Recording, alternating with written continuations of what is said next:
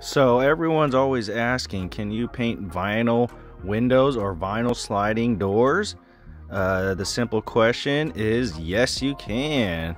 And I'm here to show you the little process of how I do it. And I got a little masking going on. But yeah, the simple answer is yes. Typically they're usually white with the dual triple pane sliding doors or windows. So all you have to do is pretty much just clean it off really good, and start masking everything, and let's get going. And I'll show you guys how it's done and showing you guys what product I use. It's just this Rust-Oleum, this prime and paint. You usually don't need that prime because the sliding doors and the vinyl already has a powder coat on it, but just to ensure the bond for the paint, went with that. And I went with that grip spray to make everything just easier. And it is a lot easier spraying with this. And usually when you want to start spraying, you want to work your inside and you work your way out. So this is what I went ahead and started doing. You want to get the first layer on just very lightly, so I went ahead and sprayed around quickly just to get the first coat on, because you don't want to get it too thick because then you'll start running. It's better to put less paint on rather than spraying a lot, because then you can always just add wherever you missed or any light spots. So always start light. Always say less is more, and keep spraying. I think this is pretty much my second coat going on right here.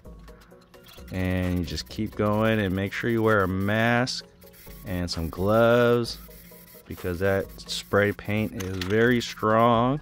And as I'm going on, at the very end, once it's all dried out, I'll crack the sliding door so it airs out and dries out better. But yeah, it's very important to wear a mask.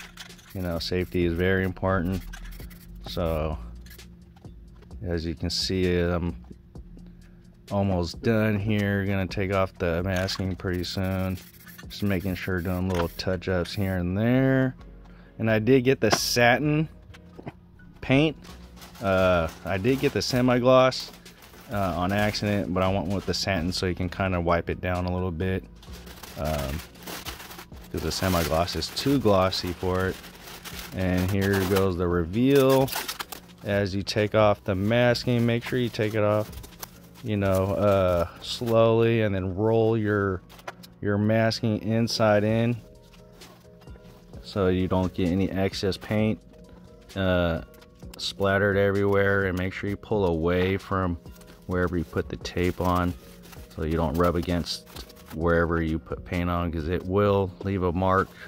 And that's pretty much one of the worst things you can do, is at the very end mark up the spots that you just sprayed.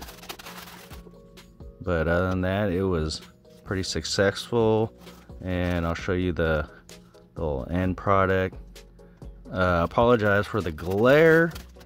I thought I had the lighting, or my camera light would kind of counteract that, but it really didn't. But I'll show you what the best view that I could get. I will update on my camera here shortly, you guys, but this is it. I'm loving this finished product. It looks super modern. It looks way better than that white, because typically it's white everywhere when these houses are installed with these vinyl siding. It's very rare to see a black one, because it's it's just not in production that much right now, but it's in high demand and it looks way better. So this is just the first part, you guys. Getting the inside. In the next part too, I'll be spraying the inside and then the back part of the backyard. But I kind of turned on the light right here to see a little bit better of what that kind of looks like, a little shine to it with the satin. But I appreciate you guys. I'll stay tuned for the part 2. And there goes, you guys. And we are out. Peace.